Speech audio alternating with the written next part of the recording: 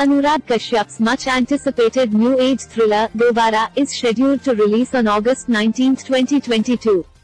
Produced by Ekta Kapoor, the Taapsee Pannu star is set to premiere at London Film Festival. The director-actor duo will be attending the film's opening night gala on June 23.